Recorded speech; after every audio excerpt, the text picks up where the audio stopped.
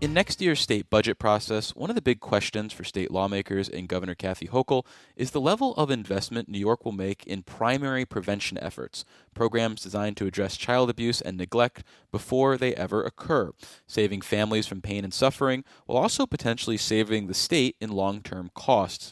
To discuss the current state of primary prevention programs and the direction the state could or should go in, we're joined on the Capitol Press Room by Assembly Children and Families Committee Chair Andrew Hevesi, a Queens Democrat who recently held a hearing to examine this issue.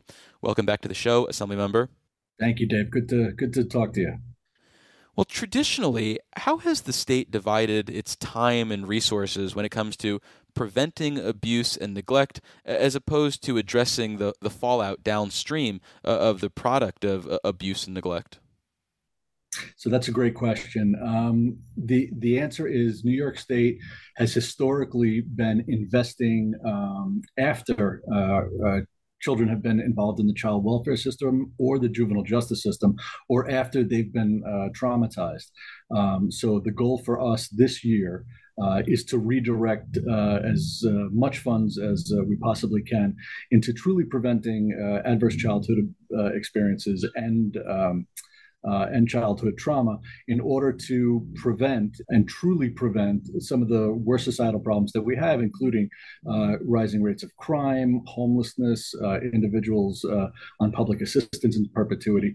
So I am a firm believer that if you were able to prevent childhood trauma and or mitigate the effects of kids who have been traumatized, it will go an incredibly long way to preventing our greatest problems that we're dealing with in New York today. You use the word redirect. So does that mean you want to take funding that goes to kids who are downstream, so to speak, who are getting support because they've gone through abuse and neglect and taking those dollars and moving them towards primary prevention? Or do you want to move money from elsewhere towards primary prevention? Because if it's coming from the former, those kids who are already in the welfare system, it seems like they're kind of out of luck then. Yeah, no, that's a great question. So I certainly did not mean to take any money away from existing programs.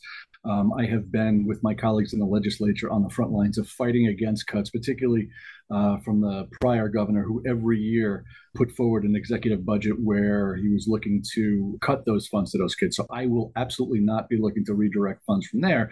But I would argue that if there's not new revenue generated in this coming budget, that there are other parts of the state budget that I think the redirecting of funds into preventing problems as opposed to putting on the best band-aids we can after the damage has been done, that's something I would certainly be open to. But just to be clear, I don't want to take any money away from any of those existing programs. Some of the programs that are considered secondary or tertiary prevention are crucially important for the kids and their families who are involved in the child welfare system and the juvenile justice system. There needs to be an increase in funds there as well. But I do want to make the point that we have not gotten into the business, New York State has not gotten into the business of preventing these problems before they start. And that's where I think the future of public policy in this area lies. When we speak with officials in the Hochul administration about the issue of primary prevention, one of the things they repeatedly focus on is their efforts to get more flexibility with how they can spend federal dollars.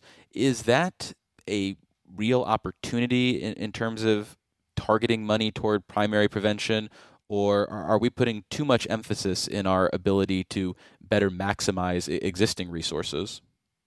It's a good question, and so for the Hochul administration, I think they're saying what we're supposed to be hearing, which is the federal government does have a limitation, particularly on its Title IV-E funds through the Family First Prevention Act that Congress passed. The biggest problem is they are requiring that any program that gets funded with that federal money be evidence-based. And the prevention services that I am talking about and my colleagues are talking about in the state are not covered. So when the Hochul administration and my friend Sheila Poole, who I am sad to hear is moving on to greener pastures, But she's been talking about for a while is that we advocate together to make sure that the federal money does become more flexible because there are programs that could use that federal funding.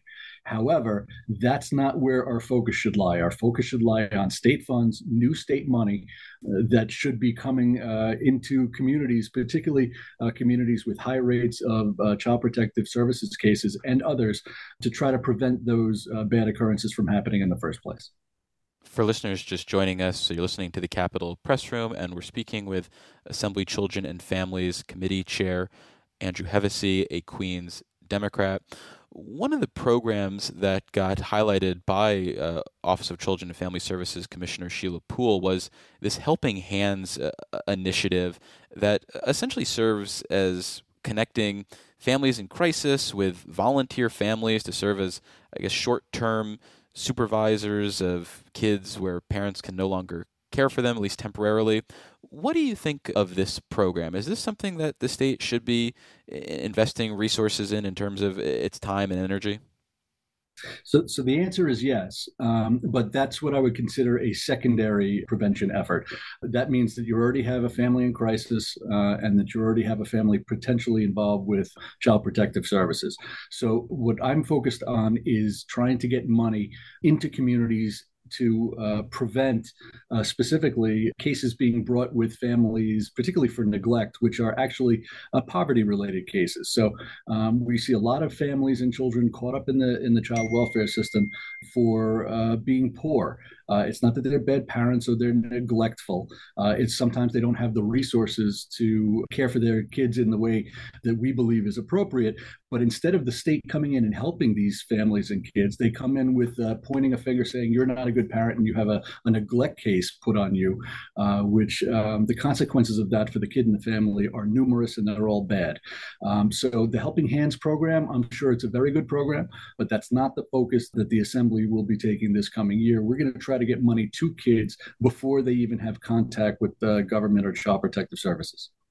During your October hearing, your Republican colleague John Salka raised the issue of differing outcomes for families that have a single family head of household versus families with two parents. And in light of that and the different outcomes that the state sees in single family versus two parent family homes, does primary prevention at the state level include some sort of initiative to ensure that kids are being raised by two parents, or is that not the state's business?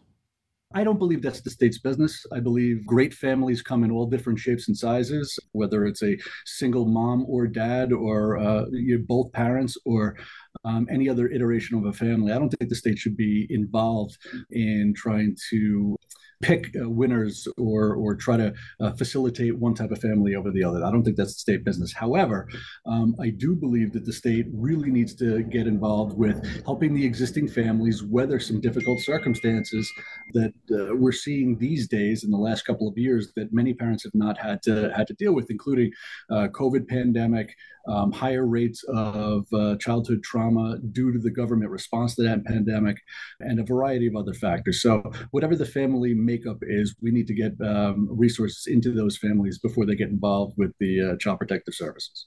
So, based on your hearing, as you think about the upcoming budget process, what are some primary prevention initiatives that aren't being funded or maybe are being funded in a limited basis for maybe a limited geographical region or for a limited number of people that you think should get investments in the adopted budget next year?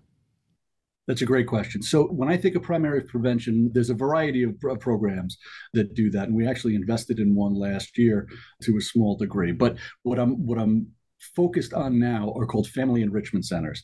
And they are now, there are three, I want to get the numbers right. There are three in New York City.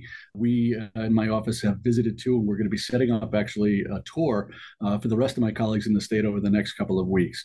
The city of New York has been great about facilitating the three that we have, and they're also going to be ramping up the number of FECs, family enrichment centers, they have in New York City to, I believe, add 9 more in different areas throughout the state. But New York State has not gotten into the business of using this type of model, a family enrichment center, which basically provides a safe space in neighborhoods where sometimes it's not so safe for parents and kids to come and drive what the family enrichment center does. This is not government coming in and saying, hey, you need this service, you need to do this, you need health care for your kid. They are on the ground opportunities for families and parents to come together and decide what they need on their own. And the results have been fantastic. And I believe that will be the future of primary prevention, among other programs that we know work as well. Well, finally, if we do see significant investments in primary prevention in next year's budget and maybe in a continued level in future budgets, when should we expect to see results? When do we get to see that transition of kids who are avoiding these negative outcomes? How fast could it happen? So it's a great question, sort of an existential question, but let me start with where we were from last year's budget. So we have a responsibility to jump off of the first step we took last year, which was the largest single investment in kids in New York State. We focused our money on childcare because that does prevent and mitigate the effects of childhood trauma. But we did not last year invest in kids who were likely to become involved with the Child Protective Services and the child welfare system. And that's the second step that we have to take this year. So I believe a robust investment is required. Your specific question about when do you see results, the results you will see in declining rates over the next couple of years, I believe, of kids entering the Child Protective Services. So there will be, that evidence will come to fruition, but it will take a couple of years. So, my colleagues talk about preventing crime or preventing homelessness or preventing this or that. I am of the belief that primary prevention is the only true way to get there. And once you actually start putting dollars behind this, and I think this is the future of policy in the child welfare space, you will see dramatic reductions in the number of kids who are even touching the system. And when you see that, that is a societal win of epic proportions, because those kids are going to be exponentially more likely to have success in life and not to be doomed or defined by the trauma that we are so unfortunately seeing many kids and families have to deal with these days. Well, we've been speaking with Assembly Children and Families Committee Chair Andrew Hevesi. He is a Queens Democrat. Assembly member, thank you so much for making the time. I really appreciate it. I appreciate it, Dave. Thank you so much. Take care.